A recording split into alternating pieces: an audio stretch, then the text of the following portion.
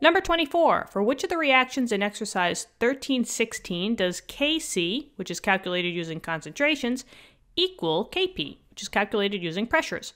And now we have one of those balanced equations from the exercise list. So in this case, we have to figure out if this balanced equation, if the Kc value equals Kp.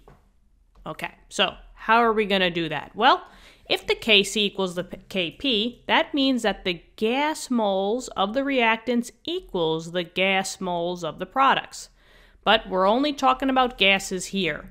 So the first thing I would suggest is I would look in your balanced equation just to make sure you're only looking at the gases.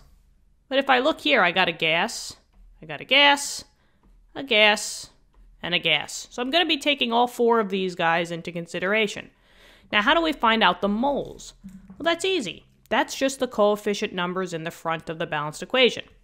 So in this case, I don't see a number in front of CO2. That just means that I have 1 mole of the CO2. And the same thing goes for the H2. I didn't see a number, so that means I have 1. Those are the only 2 compounds on the reactant side.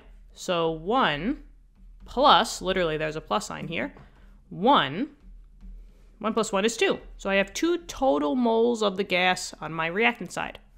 Let's do the same thing for the product side. There was nothing in front of the CO, so remember that just means I have 1 mole, and the same thing for the H2O. I have 1 mole of this. So 1 plus 1 is 2. Okay, so I have 2 total moles of gas on my reactant side, 2 total moles of gas on my product side. Does the Kc equal the Kp?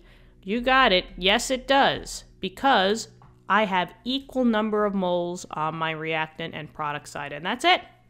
Easy as that, guys. Hope for this helped. Thank you so much for viewing the video. Subscribe to the channel. That will help the channel out, and I thank you so much for that. I appreciate you guys, and let's keep, crushing our exams.